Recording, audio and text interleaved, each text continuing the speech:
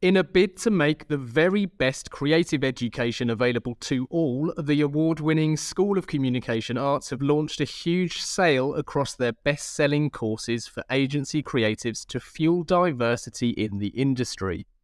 20% of sales will go to Brixton Finishing School, and all further profits will feed into SCA's scholarship programme for 2023. The courses on offer cover everything from creative techniques and frameworks to brief writing and leadership training. Perfect for interns, junior teams, midweight creatives, and those in leadership roles who want to upskill and enhance their careers. Head to scacreativetraining.com to see the courses for sale from only £150 per person. Learn with SCA and change some lives along the way.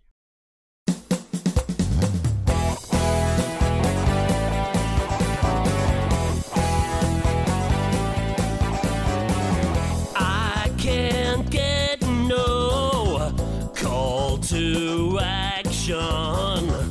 I can't get no call to action, but I try.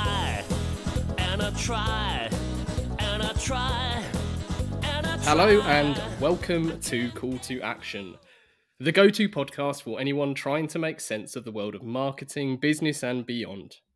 In an industry that is a minefield of utter bollocks, we aim to capture our heroes and allies from the front line to have a chinwag with. It's like Pokemon Go, with the single but vital exception that it's not a short-term bandwagon of shite. It's brought to you by Gasp, and I'm Giles Edwards. Today, I've caught Matt Watkinson. Again.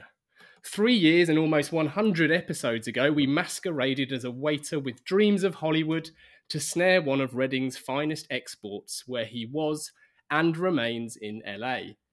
An internationally renowned author, speaker to a whole host of brands, and consultant on all things CX product and business, Matt's latest tome, Mastering Uncertainty, explores and advises how to turn this inherent source of anxiety into an advantage.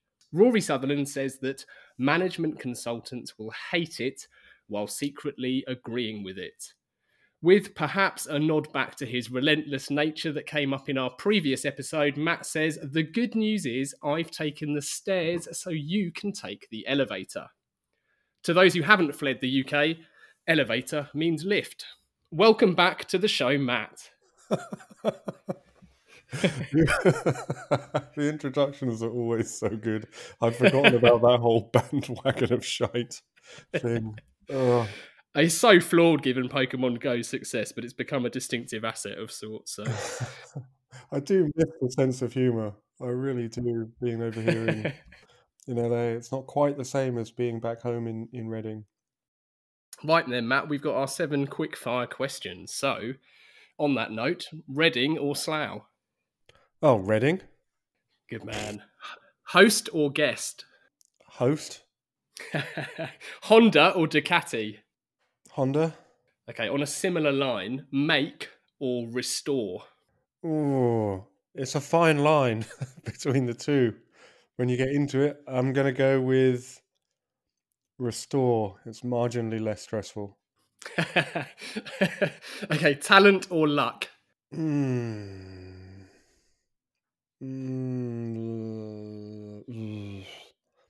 Both. Maybe luck. Luck has the edge, maybe. Timur, favourite word time, bamboozle or gallimaufry? Oh, gallimaufry. That's an amazing word. We on episode 6 of Call to Action, Vicky Ross and I concluded bamboozle was the finest word around, so expect to hear from her. And finally, quite ridiculously, Caroline Quentin or Carolyn Barkley? Oh, Carolyn Barkley. For sure. Hi, Carolyn. Wicked. Nice one, Matt. Well, good to have you on the show again. We typically kick things off by asking about the route that our guests have taken in their career, but for the sake of time, we'll encourage anyone who wants to hear about your quite unique early career path, in as much as you've never actually really been employed in the traditional sense, perhaps, to listen to your first episode, which is episode 36, which we'll link to in these show notes. So for this episode, let's get stuck straight into your latest book, Mastering Uncertainty. And in the book's intro, you mentioned you had no intention of writing another book. So what changed? Oh, well, a few things changed. First, this was at the earliest stages of COVID, and I was kind of largely housebound, and I thought if there was ever a time to write something, this seems like a pretty fertile void. Like we're not going anywhere, we're not doing anything. So the timing in that regard was opportune, but it was more that what I was learning from Chaba, who was first of all a close friend, then a kind of mentor, and then we started looking at things that we could kind of do together. I just thought I'm a guy who has already written two business books, right? I'm sitting on the visiting faculty of one of London's top business schools. I have read 500 plus books related to my field, whether it's psychology, strategy, design, whatever it is. How do I not know this shit? Having put the energy and effort into learning that I had systematically over the last 15 years, I wasn't aware of these vital concepts, or there was this gaping hole in my worldview, then almost certainly the vast majority of people would find themselves in the same boat. And the concepts just seemed too valuable not to share. So Chaba and I were kind of a brilliant team on this book, because he's a very successful investor and entrepreneur, and I can type. That's exactly the team that you're looking for: someone who's a genius and someone who can write. Chaba is not keen on writing at all, so it was kind of played to both of our strengths, really, as a project. Yeah, sure. I liked you labeling COVID a fertile void. Was there anything about the uncertainty during COVID that might have even kind of subconsciously nudged the topic of uncertainty, or am I trying to force a link there? The interesting thing is that when you have events like COVID, or when you have that chemical warehouse exploding in Beirut, or the collapse of SVB, or a big earthquake, or whatever it is, these kind of very salient events that appear to come out of nowhere and plunge us into chaos and telegraph this message very clearly that the world is unpredictable and uncertain, we tend to start saying, wow, things have never been so uncertain. But the reality is that unpredictable and unanticipated events are happening every single day. Not all of them are large. Not all of them affect everybody in the way that something like COVID has, but they're all happening all the time, every day. It's just that our brains are working overtime to try and screen that out, because we cognitively feel very uncomfortable with it. And the other thing about that is, there's a wonderful quote in the book from a writer, G.K. Chesterton, who makes the point that the world is just reasonable enough that makes us think that it's logical and predictable, but that's a trap.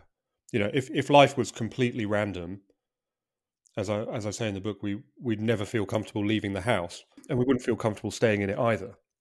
So there are of course some facts of life that do seem to be relatively consistent and reliable and robust. The sun's going to come up in the morning, hopefully.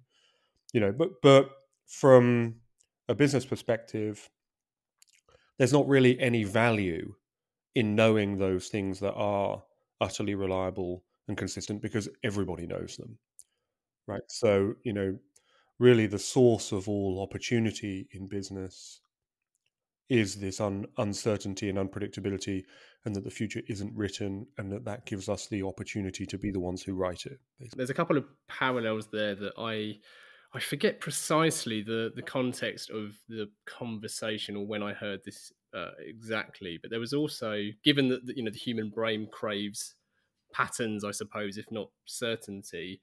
I heard someone say that there's nothing about the behavior of water as you gradually heat it that suggests that it will turn into a gas when it reaches 100 degrees Celsius. And I've always loved that idea that there's this kind of obsession of craving certainty and trying to predict the future, but actually that just one fairly silly example perhaps does also say so much. Yeah, I mean, one of the mental models that or one of the the examples that's in the book that is a very very powerful analogy is the idea of building a pile of rice one grain at a time. So eventually you're going to get to a pile that's pretty big and pretty steep, and then you're going to add one grain, and it's going to cause an avalanche. Like the sides are going to slip, and that makes sense to everybody. But the thing about that is that you can't tell which grain is going to cause the avalanche, and there's nothing special about the grain that does. And you can't tell how big the avalanche is going to be at any given moment in time because you don't know which of the grains in the pile are on the verge of toppling, right? And so if you were to visualize growing that rice pile as a graph, it would go up, but there would be these jagged kind of collapses in the graph. And it would go up and down, and some would be big and some would be small, and you wouldn't know, and you can't predict it. Now, it turns out that that pattern of unpredictable collapses of varying size is almost ubiquitous. It's in the size of forest fires, it's in the size of earthquakes, it's in movie ticket sales, it's in the size of wars, it's in the size of economic collapses. Like this particular pattern is prevalent everywhere as a kind of feature of dynamic systems. And it means that often life-changing events have very trivial beginnings. It's like one grain and off we go. I mean, we're going back a while now, but if you think about the Arab Spring, you know, a police officer slapped a fruit seller somewhere in Tunisia, and a few months later, all of these governments and regimes had been toppled. I mean, you just couldn't have. The latent conditions were kind of there, but you can't predict when it's going to happen. And I think if people look at their personal lives and you look at what turned out to be a life-changing event, it didn't arrive with heralds blowing trumpets and enormous fanfare. It tended to have a very trivial beginning. Like maybe you just met somebody randomly on the train, or you sat down next to somebody on your first day at school, or you know, whatever it might be. So yeah, there's a lot going on in the world that is inherently unpredictable. And it's just that our brains, through the kind of hindsight bias, or through the illusion of control, or through post rationalization, or whatever, find ways to try and kind of screen it out. And isn't uncertainty, obviously, uncertainty manifests itself in our lives, both from a personal and professional perspective. But do people understand, with their professional hat on, do people understand certainty to just be a negative thing that should be avoided at all costs? Or do you think that we are trained in a way to see the opportunity there? Well, that's a really good question, Giles. I think we've got a culture in business where we are desperate to try and banish uncertainty. We're trying to expunge it and we're trying to eliminate it, which is why there is so much emphasis put on upfront planning and strategy and analysis and data gathering, and why, you know, if you look at what gets packaged and sold by management consultancies and academics, the underlying promise of the majority of that is less uncertainty, isn't it? Really? And I think we've been conditioned to think of uncertainty in business as being bad and as something that, you know, when people start talking about uncertainty in the environment, that's kind of the same thing as them saying we're stressed out and we don't know what to do and we're worried. And when people start feeling like they're very confident and certain about things, they tend to feel very, very happy. Like what is really being sold to people is certainty, and it's because certainty gives a feeling of control, and control is ultimately what we want. But you make very, very different decisions, or you approach your decision making rather in a very, very different way if you are accepting or indeed embracing uncertainty versus denying it or constantly trying to expunge it. And it affects you very differently commercially, and it affects you very differently psychologically, which was the really why I wanted to write this book, because I realized that our relationship with uncertainty probably has a profound implications for just about every aspect of our life, from how we cope with setbacks and failure, how we frame that and internalize that, through to how we go about launching new products or services, how we go about growing our company, or really how we go about fulfilling our potential in any aspect of life, and even how we think about managing relationships and setting goals. All of this stuff, if you stop and think about it, is colored by your relationship with uncertainty, which makes it a major, major force multiplier that can affect your success and well-being for the better or the worse, depending on what your relationship with uncertainty actually is.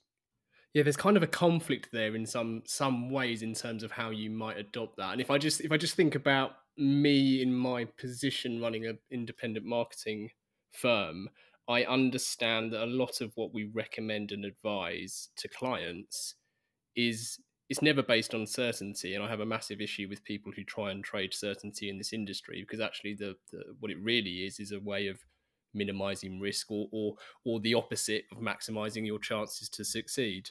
Not that the two can exist independently of each other, but then at the same time, uncertainty is probably the only constant in whatever recommendation you're making. So it's not so much of trying to change the conversation that certain uncertainty is a positive thing, but equally it is, as you allude to in the book, it is really a matter of mindset, and you talk about confronting uncertainty. So how do you keep uncertainty as a topic that is front and center, whilst also enabling people to walk into a uncertain future?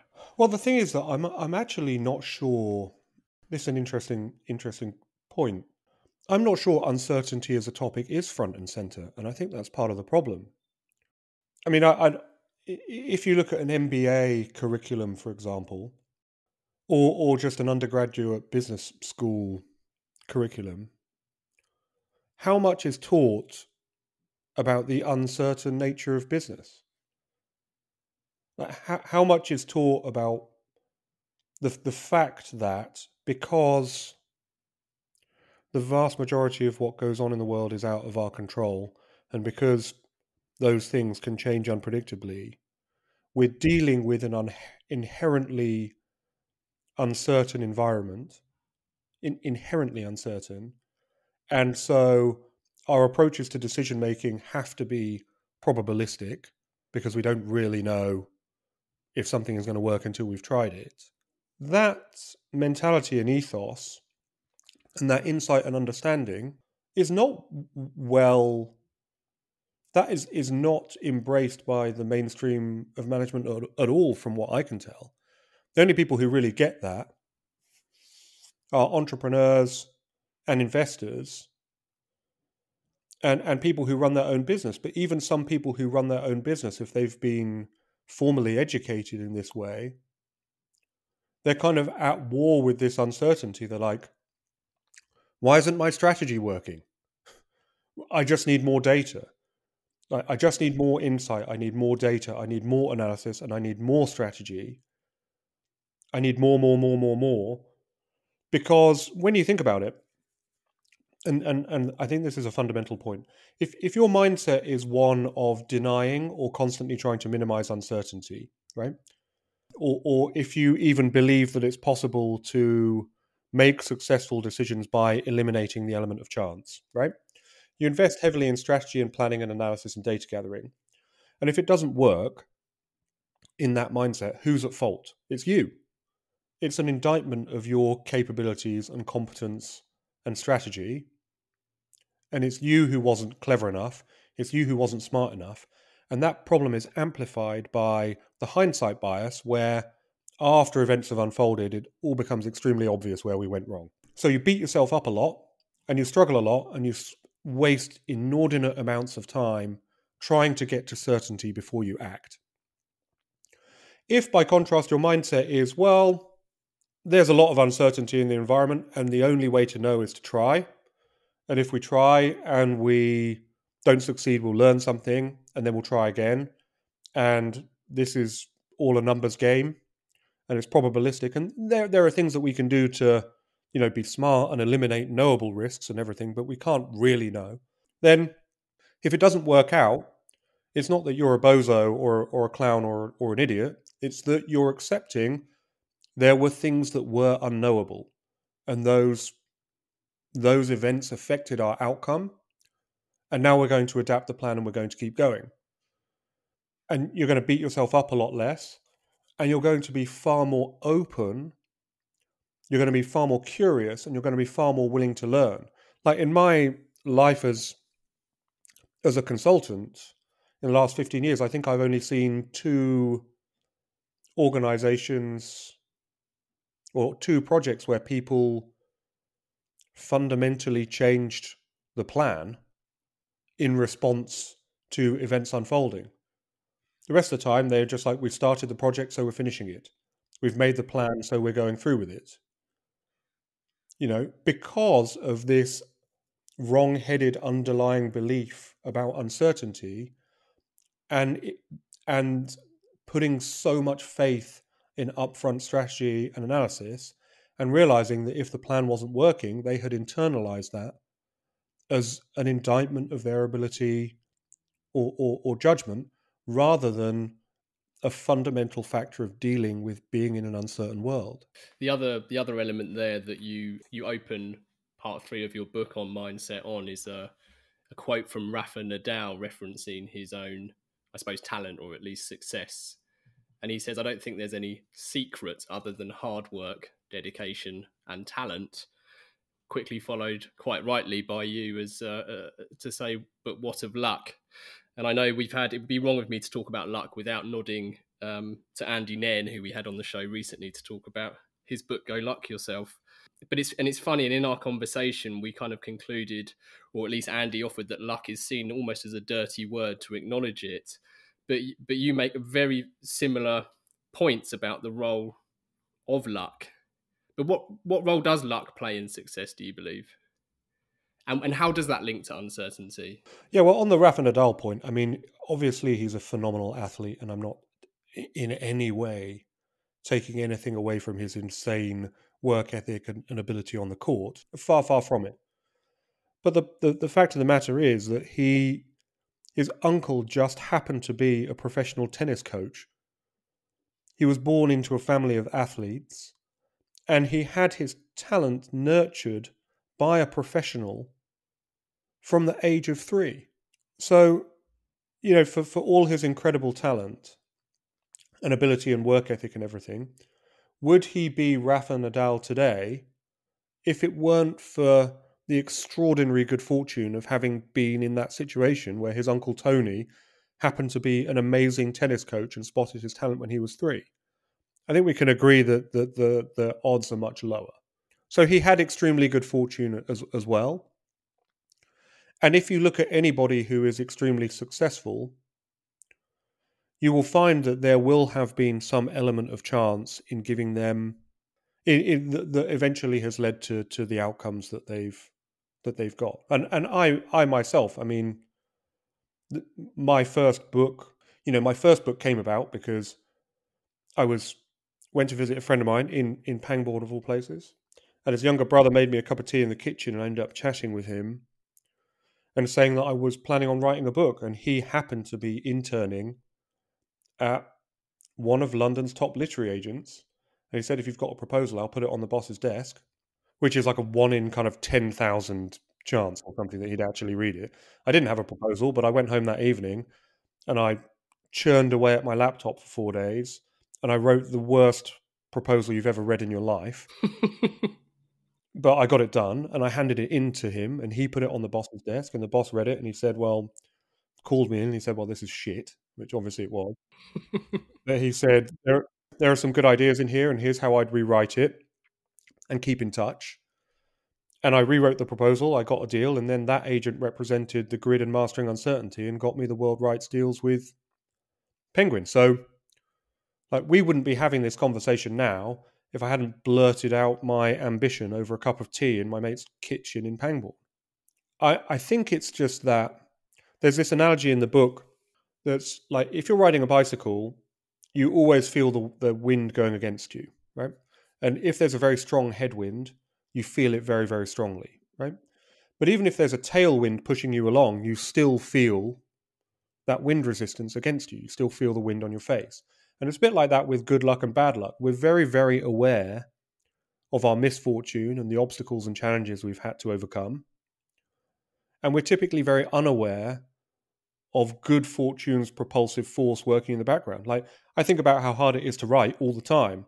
I don't think about the fact that 1 in 6 people can't even read or write.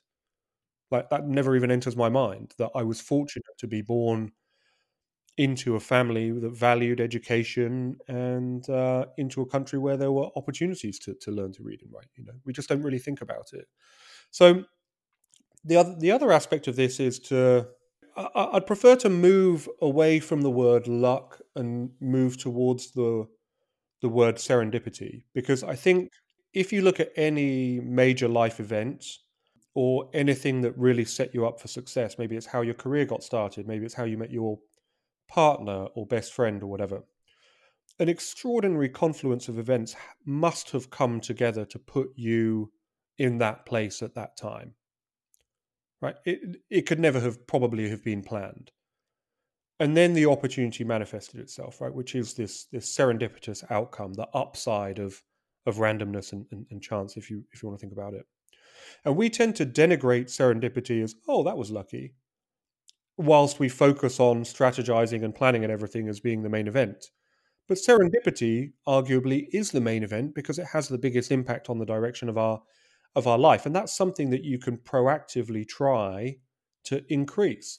You can increase the likelihood of serendipitous events by meeting more people, by communicating to a broader audience what it is that you do, by doing more things for other people, by connecting more other people together, by trying more ideas, right? By just simply being open to the possibility that serendipitous events might be happening around you and just kind of tuning into them. Is that what you mean in the book when you talk about that surface area, luck surface area? Yeah, I mean, I love this term. I didn't come up with it, unfortunately. It came up by it was a software developer in Pasadena called Jason Roberts who coined the term. But he talked about luck surface area, and that's a concept that I really think is extremely valuable. Like, you can increase your luck surface area by communicating what you're passionate about to more people. I mean, this will make in perfect sense to you, Giles, given the business that you're in.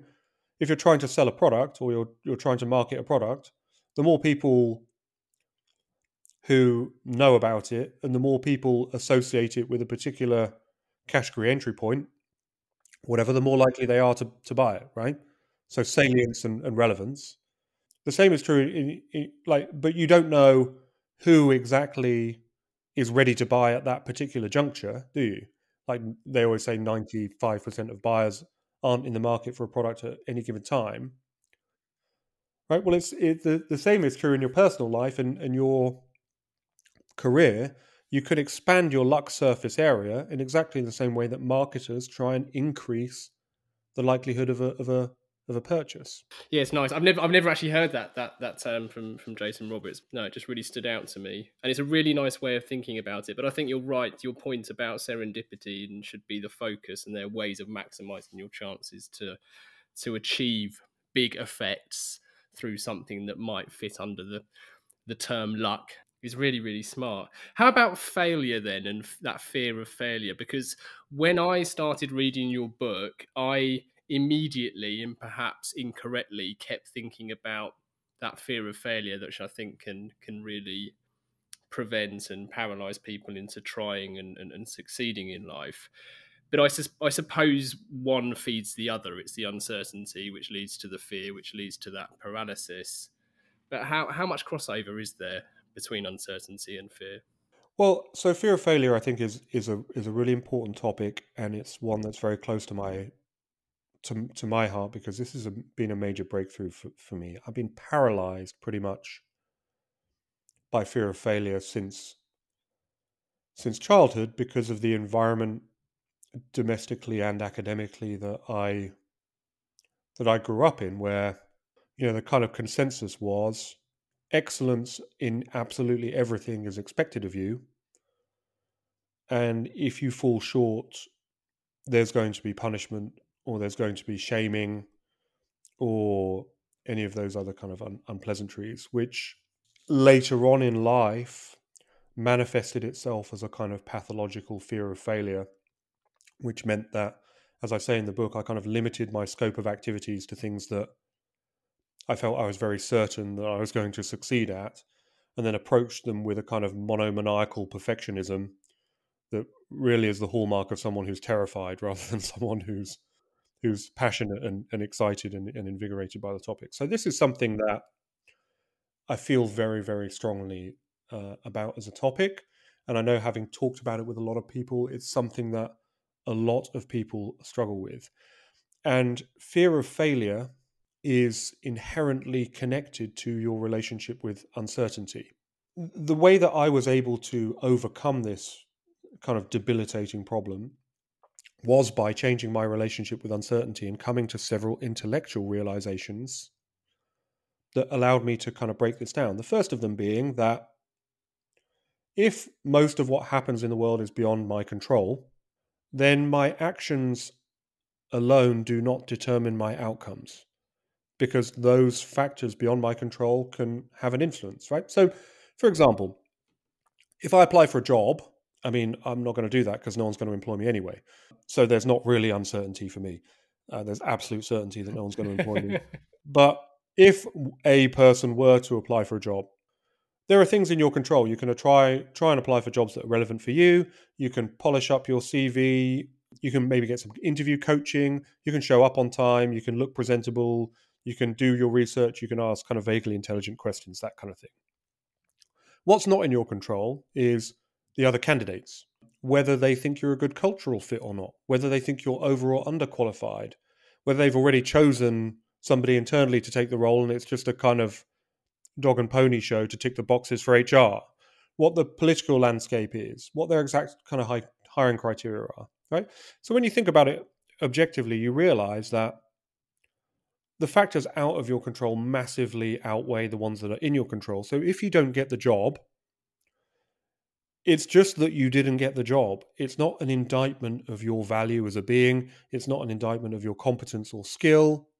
But most people would naturally go through this process of self-doubt, of hand-wringing, perhaps even self-flagellation, thinking, what's wrong with me? Right? I've failed. But it's not so much that you've failed. It's just that this is a numbers game, and you're going to have to kiss some frogs to find the prince, and that's true of everything in life. So, just accepting that events are beyond your control is one way to start developing a more healthy relationship with failure. Another way that you can start to develop a healthy relationship with failure is to realize that you can't succeed if you don't try. Now, a lot of people tell themselves, as long as I don't try, I can't fail. But that's not really true. In order to succeed, you have to try. And if you try, first of all, you might succeed straight away. Second of all, if you don't succeed, you will learn something valuable that will set you up for greater success later. And if you don't try, you can't succeed, and B, you don't learn anything either. So C, you've kind of failed by default, right? So that's another kind of powerful intellectual realization. Another thing way that you can think about this is that the majority of adverse outcomes are actually learning events. They don't really do you that much harm. In fact, somebody said to me when I mentioned this that they think of FAIL as an acronym for first attempt in learning, right? Like I wrote in the book, I watched my son learning to walk, and he'd like wobble around and fall on his ass or fall on his face or smack into something. I wasn't looking at him thinking, wow, look at my kid, he's failing to walk. What a dud. I'm thinking, here's somebody who's learning, and learning anything involves trial and error. And sometimes it works and sometimes it doesn't work. And if you think of yourself as somebody who is trying to learn and grow, then it's an inevitable part of learning and growth that you will make mistakes. Like, there's no getting around that. Like, nobody sits down to learn the piano and just plays Rachmaninoff's Third Piano Concerto perfectly. It doesn't work like that. And then the last thing about this, just to really hammer the point home, is that you can't achieve extraordinary results with ordinary ideas, can you? Right? That's just not possible. And if you're going to try something that is bold or is really innovative or pushes the boundaries or is an extraordinary ambition, by its very nature, you are going to face setbacks along the way. I mean, it would have been astonishing if SpaceX had been able to create one of those space rockets that fucking comes in and lands itself autonomously on a drone ship at sea without stuffing a few rockets and blowing them up. I mean, it would have been astonishing. I don't think anyone would have expected that. But when it comes to us, we for some reason expect that we're going to be able to, I don't know, write an 80,000 word book without an editor saying this chapter's garbage, or learn to run an ultra marathon without pulling a muscle, or have an idea for a business and make it to $1 million in revenue without realizing that our plan doesn't work. So you have to recognize that there's a connection between extraordinary results and overcoming setbacks, which is why the success story of every entrepreneur really comes down to keeping on going until they succeed, right? Like, imagine if J.K. Rowling had just said, "Oh, fuck it," after the 11th rejection of Harry Potter. That would have worked out too well. I mean, Dyson, it took more than 1,500 prototypes to get his vacuum cleaner to work. The founders of Sony, it took them 3 years to come up with a product idea that actually worked. They thought about making a miniature golf course first, and then miso soup, and then they made a shitty rice cooker that exploded or didn't work or something.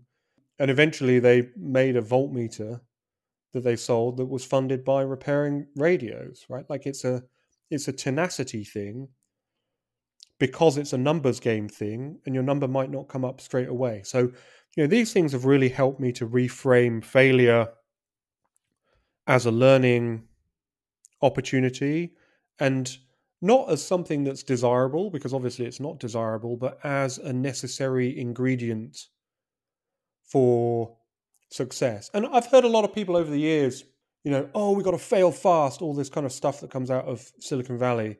And I'd kind of shrug and roll my eyes. But I think it's because, to my mind, people haven't done a very good job of explaining the connection between failure and uncertainty and the inherently unpredictable nature of the environment that we're in. And I think a lot of those messages would make a lot more sense to people if they understood that context. Time, weather, and... We interrupt this podcast to announce that we will never interrupt this podcast with ads. Ads that awkwardly nudge you to contact the pod's host, Giles Edwards. Only last week, some pod listening companies did just that, calling for guidance on proper marketing. But we're not asking you to do that. Nope. Anyway, back to the show. No. I am your father. Yeah, I had Yoda pinned for Luke's father. Anyway, hang on. Yeah, I there we go. couldn't agree more. And I'm pleased you hammered that point home so well, and it's something that comes up fairly regularly, partly because I feel very strongly about it, as clearly you do too, but also because it affects everybody, really, truly. We've had everything from Charlie Russell, I recall, who I interviewed a similar sort of time to when we first welcomed you on the show, and Charlie is part of the Goes Wrong collective, mischief theatre they are. So she's effectively a stage, mostly stage based stand up comic, and she said you get that feeling of fear before every performance, but actually you don't ever overcome it truly. You just become more familiar with it, and actually that which could actually just be a byproduct of doing what you're doing and understanding that it's that necessary ingredient.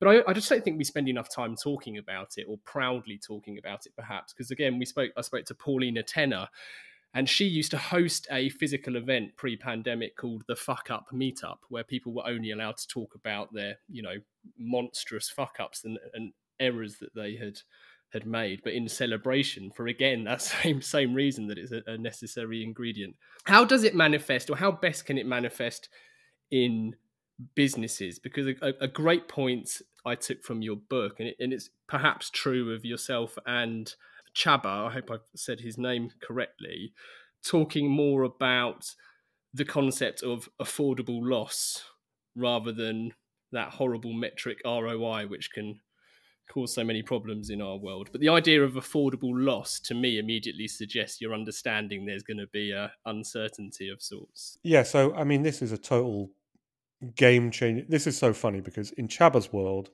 affordable loss is like the golden rule that everybody understands. And for everybody else, when you tell them this concept, they look at you like you've invented fire or something. The entrepreneur's modality is they don't give two figs about return on investment because they know it's made up and they know it's unpredictable. So they don't try to lock in an upside, they try to lock in a downside. So the concept of affordable loss is just to say, what's an amount that we feel comfortable spending on this idea to find out whether it works, right? That's not going to affect us in any great way. It's not going to have any material impact on our business. It's just an amount that we feel comfortable spending to find out, right? So hence the term affordable loss. And then you use that money to then run experiments, prototypes, do research, whatever it might be. So that's providing you with a financial guardrail because you're completely safe if you commit to that amount and you don't overspend it, right? What we have found in trying to get our clients to use this instead of promising a return on investment is that, first of all, it completely changes the psychology of the team.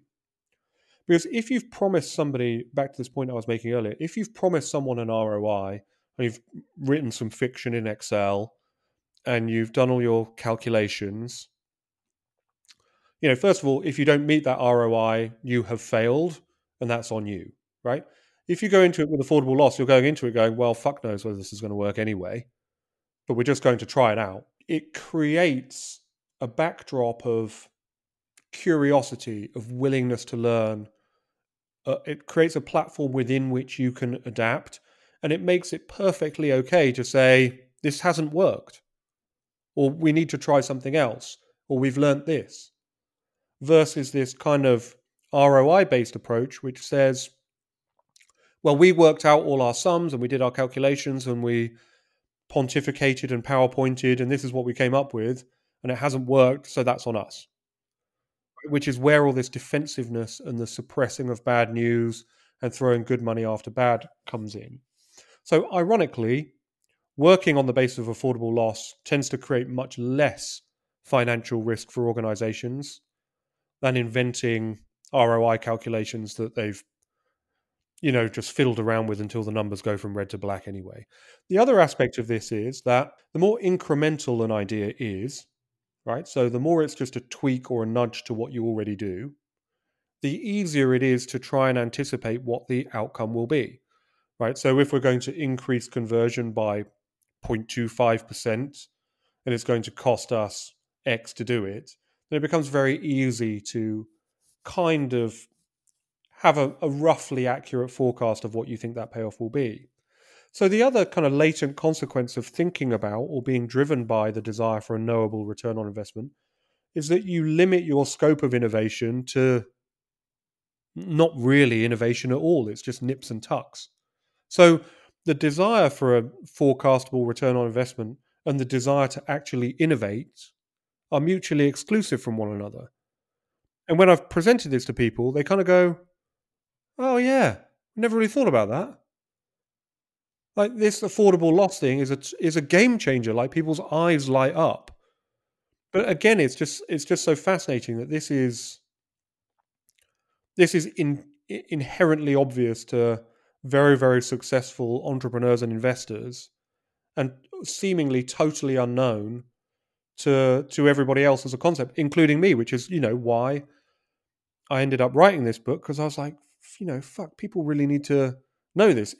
If we had applied this approach to projects for the last 17 years, like, the outcomes I would like to think for would be very, very different and much better. And there's a broader element of this, Giles, that I think is probably the single most important lesson in the book, and probably the most life-changing realization of, for me personally, and I hope that people will kind of take this on board, is that this applies in your personal life as well. So what we're encouraged to do is set, like, these SMART goals, if you're familiar with that acronym, where it's kind of achievable, it's measurable, all that kind of jazz. And in order to do that, we need to set something where we think it's pretty certain. And whenever we embark on a big goal, let's say it's like become a black belt in karate, or, I don't know, climb Everest on a pogo stick, or whatever it might be, like our crazy idea is, we look to the finish line of having achieved that outcome, which is the purpose of it, right? We want to get the goal or the outcome, cross the finish line. And we envisage all of the steps that we need to take to get there, all of the possible obstacles and challenges we might have to overcome. And we never get off the fucking start line because we're paralyzed by how hard this thing is going to be. Right? And that is a major reason why a lot of people have bucket list ambitions or goals that they have never even contemplated trying to achieve. Well, a far, far better approach is first of all to forget about your upside in a given situation and just say, what's my downside? What's my downside to going to this event?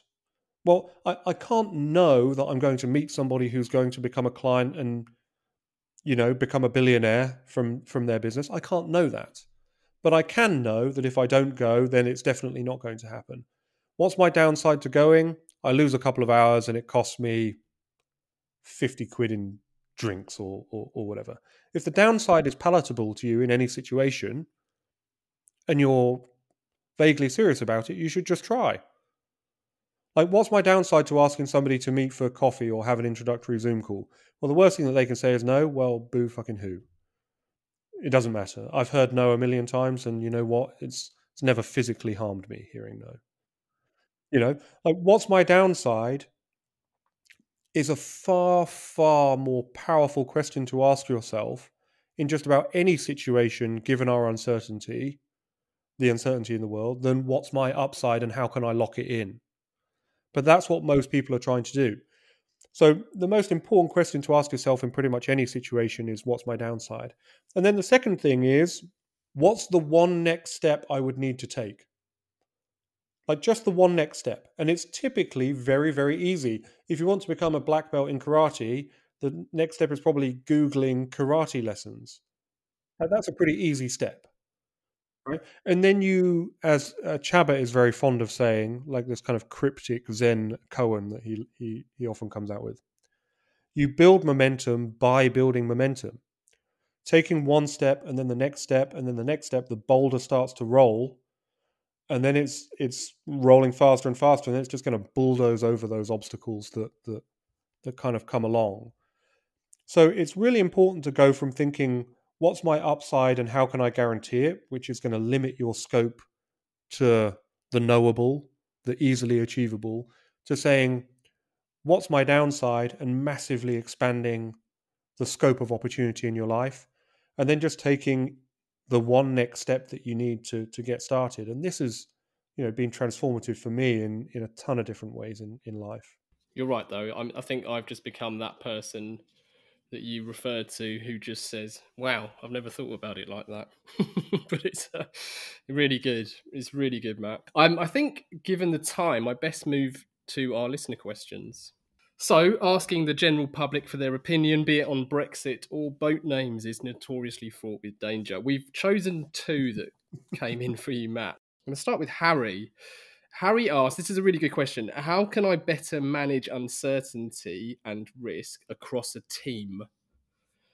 So I suppose in many ways, I think a lot of what we've spoken about there, I can certainly see from my own kind of mindset perspective and how I might act. But I guess, is it just simply a case of explaining that to an entire team so that they better understand the concept of affordable loss and manage that fear of failure better?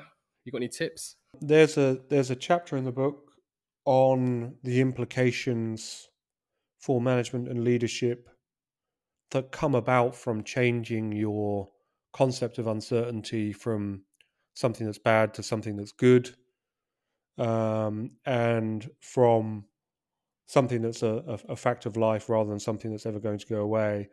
And the key themes are around, well, there are two. The first is to try and create what Gerd Gigerenzer calls a positive error culture versus a negative error culture.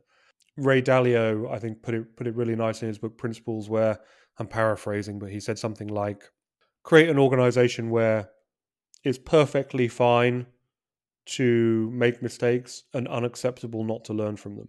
I think if you can try and create a team where you have this positive error culture where mistakes, for want of a better term, are acknowledged and widely shared and benefited from as learnings or lessons.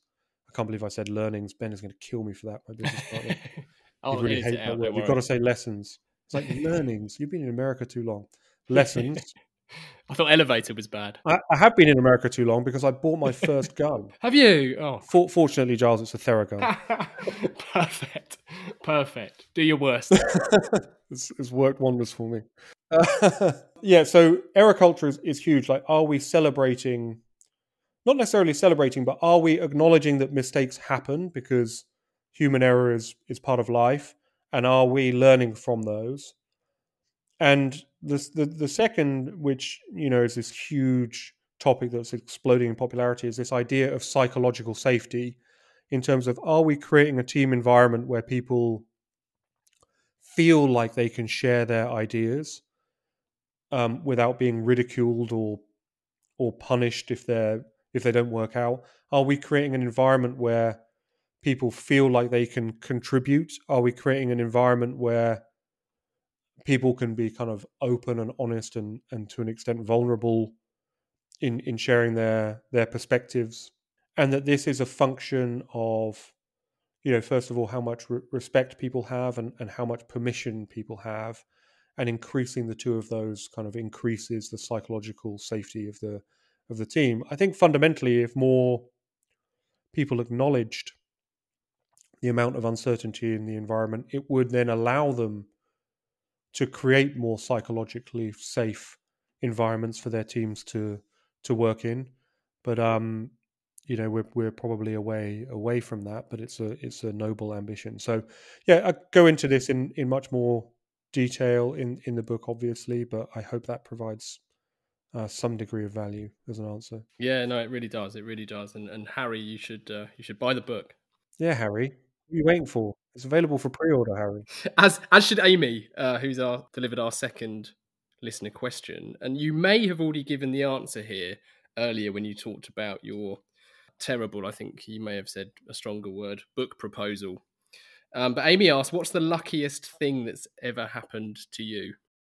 Whew. I mean, the thing with the book was an amazing stroke of luck, but one of the, I guess, side effects of entirely reevaluating my life through the lens of uncertainty and chance events is that I've realized that so much of the good outcomes that I've had in life have been a function of relationships with people more than anything else. Like I would go, and in fact, I do say this in the book. Like social capital is the precursor to financial capital. Like every opportunity in life is born out of relationships with people.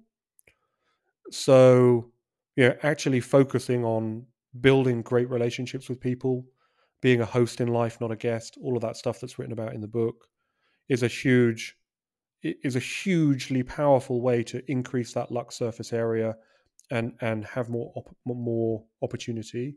And I do explain this story in the book, but like to talk about, it's not perhaps like the luckiest event, but it certainly shows how trivial events can have massive outcomes, and how this thing of you can't succeed if you don't try has played out in my own life. So when I was 18, I boarded a train at Tilehurst station, which I'm sure you're familiar with, heading into Oxford to meet a friend for a drink. And I just finished school and I was looking for a job.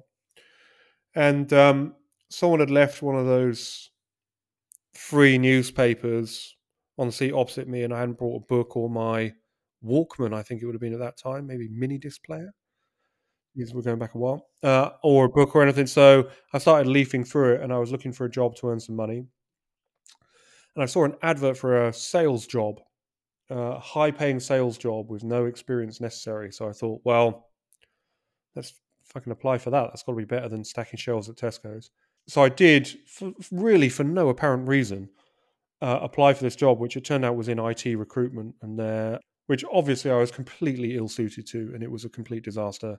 And I think I was fired within 3 weeks, maybe 2 weeks. But this CV was kind of thrown on my desk for a guy who genuinely sounded like a really interesting person, and absent anything else to do and having no clue what I was doing and having received no training. I called him up and said, "Do you want to get together? I'd like to learn more about you." And he took one look at me as this kind of 18-year-old kid, and he was like, "What are you doing? Go to university and, just drop this whole thing." And that happened anyway because I got fired. But I kept in touch with him. His name was Hayden Sutherland. And when I got to university, I started teaching myself web design, and he was involved in that kind of sphere, technology.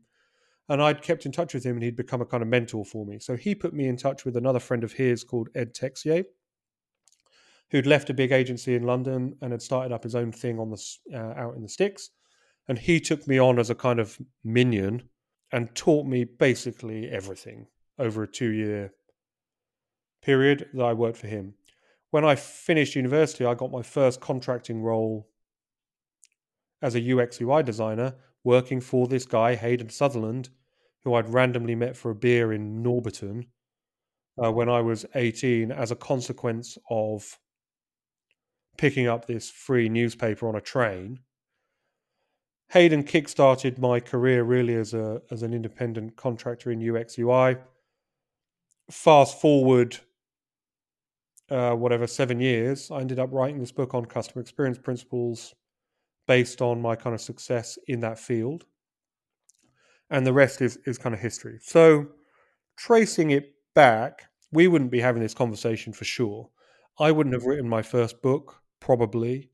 I probably would never have gone into the field of design, or at least found success and traction in it, if I hadn't met Hayden, who'd introduced me to techs. And none of that would have happened if I boarded a different train, or even sat in a different seat, or if that person hadn't left that newspaper there. I mean, it's extraordinary to think about through that lens. And I'm not discounting the fact that obviously I had to pull my finger out and do some work at some point, and that when these opportunities presented themselves, aside from the first job, which obviously I did completely fuck up, like I did a pretty good job of these things. But it's extraordinary to think about the sheer serendipity involved in all of those events coming together for me. And I think everybody's life story, broadly speaking, is probably like that, if they're to evaluate it in the cold light of day. And I actually find that really exciting, because it means that every moment really is pregnant with opportunity. Like, who knows?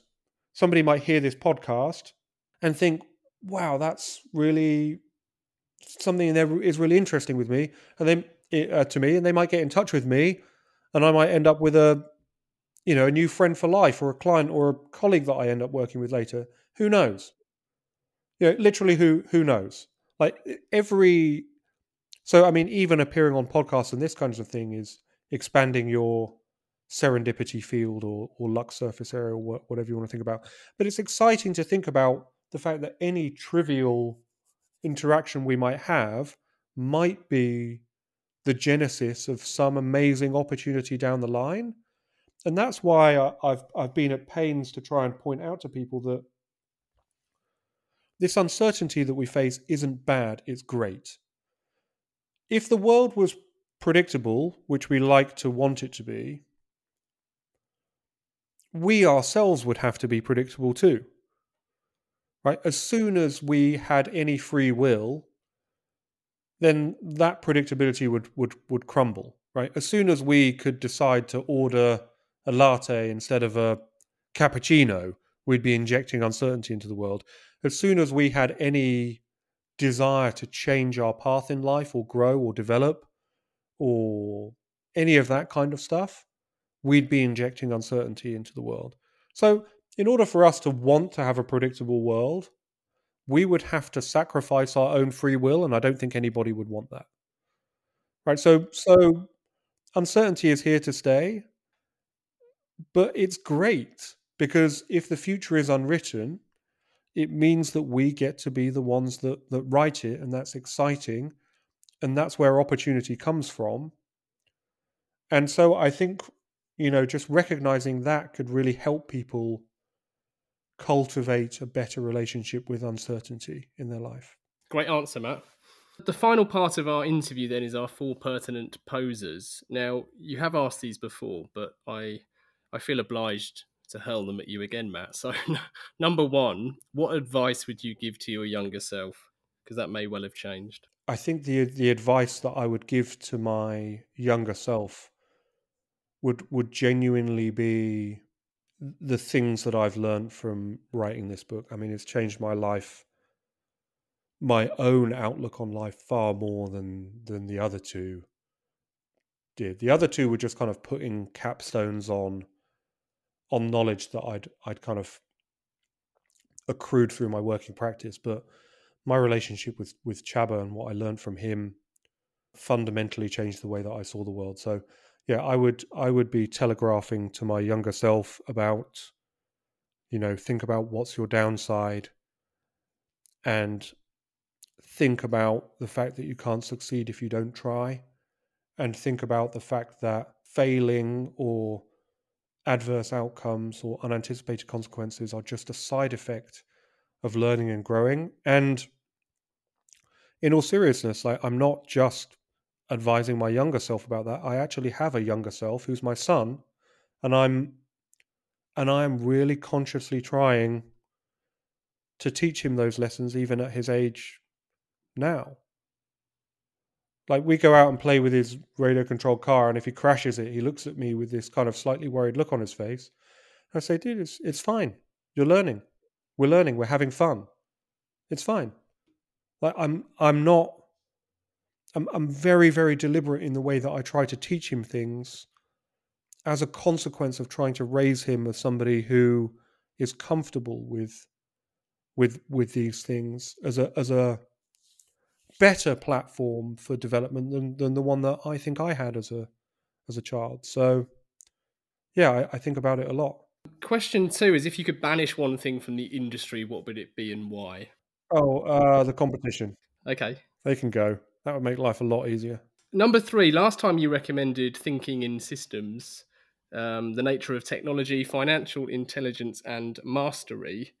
Is there anything you've read since, aside from Mastering Uncertainty, which of course you've both read and crucially written? Are there any books you can recommend to our listeners? I really liked Accelerating Excellence by James King, who I've subsequently become friends with. I think that book solidified and distilled a lot of amazing concepts that I'd come across from other books about how you can, first of all, identify where your potential lies, but second of all, achieve your fullest potential. I really loved that book.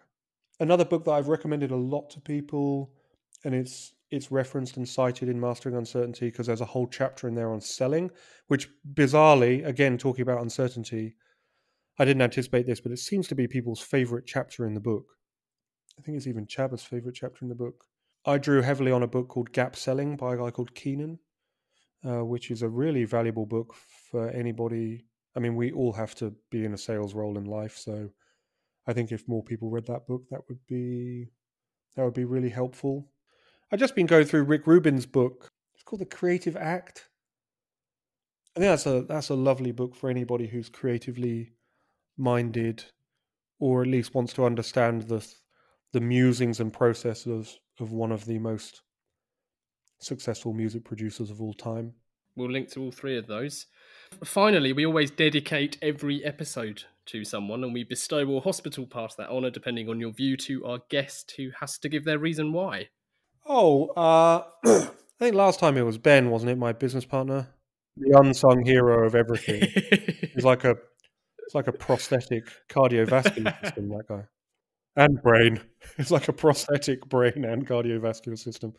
I would say Chaba. Well, I owe Chaba a lot. He likes to keep a low profile, has no interest whatsoever really in being a public persona. But I consider myself extraordinarily lucky to have had the opportunity to learn from him. We're I think we share some fundamental core values. Otherwise, it would be very difficult for us to interact. But we are very, very different people. We come from very, very different backgrounds. We've had very, very different careers and trajectories. I'm so fortunate to have had the opportunity to have learned from him and to capture a lot of his wisdom and ethos and outlook in this beautiful book. So again, I just going back to some earlier themes, I met him at a party in Hollywood when I was drunk, and I said he's Hungarian, and I told him I can speak Hungarian, and he said, "Can you?" And I said the only thing I can say in Hungarian, which is an extremely rude kind of expletive sentence, and he laughed. And then we spent the evening kind of chatting.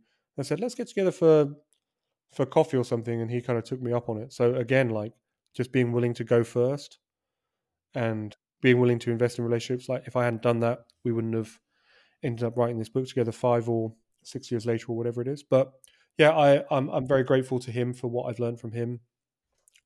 And so, yeah, he would be a worthy recipient of my dedication. Perfect. Well, quite rightly then, this episode is proudly dedicated to Chaba. So as a final call to action, we have links to everything we've discussed in this episode, including, importantly, Mastering Uncertainty, which I would urge everyone to buy. How else can our listeners get more Matt Watkinson? Yeah, my social media is restricted to LinkedIn, where I'm pretty active. So yeah, if people want to connect with me there or get in touch with me there, that would be awesome. Yeah, and I have a website where there's plenty of information there about books and other. I think even our previous interview is linked to on there as well, and all my idiotic side projects, building motorcycles and that kind of thing, are on there as well. And that's matt-watkinson.com. Perfect. Well, we've included links to both your LinkedIn profile and your website. So, Matt, thank you for joining us again. Thank you for talking about serendipity so well, giving us affordable loss, the idea of luck surface area, locking in a downside, accelerating excellence, gap selling, the creative act, and everything else. It's been a pleasure, and I look forward to seeing you in a few weeks. Thank you, Giles. You're a scholar and a gentleman. Neither, sadly, but thank you. Finally, thank you to everyone listening. If you've enjoyed this episode, please do share and review the podcast. Keep your questions and guest requests coming in. To get in touch, it's easy to find Gasp online, or you can email calltoaction@gasp.agency.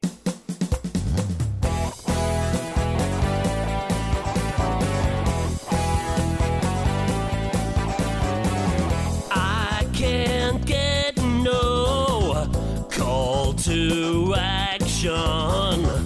I can't get no call to action, but I try, and I try, and I try, and I try.